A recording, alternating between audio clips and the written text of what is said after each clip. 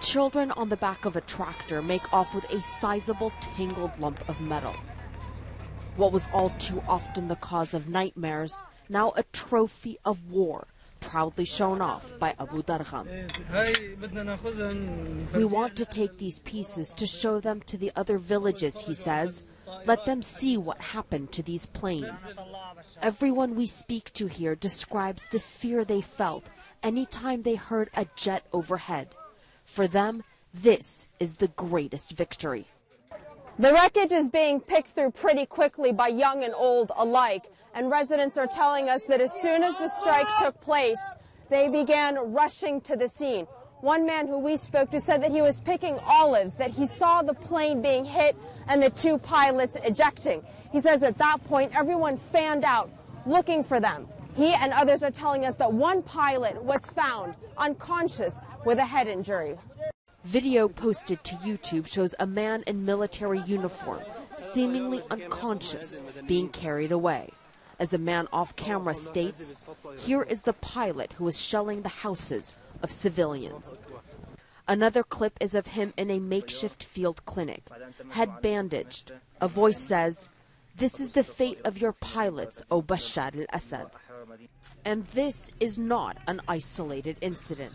In the same vicinity, close to the city of Dar al-Azzeh, in the span of 24 hours, rebels claim they not only brought down this fighter jet, but also 2 helicopters.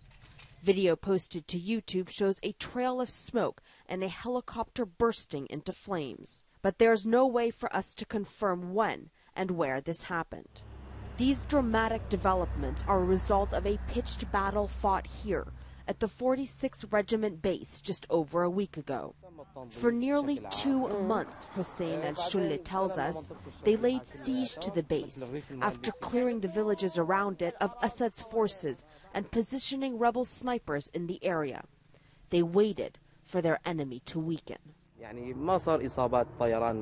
The government would try to airdrop supplies from helicopters. They didn't dare land, he says, and most times they would miss, and we'd take the food. It was inedible. Dozens defected, and even more, we are told, were killed.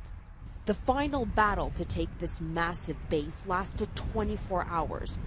Rebel fighters used artillery they captured from another unit on the base, firing it into the building and ending the battle. For this rebel unit, there was a treasure trove of weaponry, and most important of all, anti-aircraft missiles, hundreds of them, though not all functioning, the fighters tell us. Video posted to YouTube right after the assault took place shows stacks of metal boxes packed with Soviet-era anti-aircraft missiles.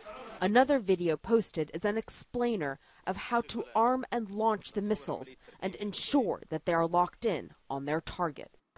The regime still has the military advantage thanks to the sheer size of its arsenal.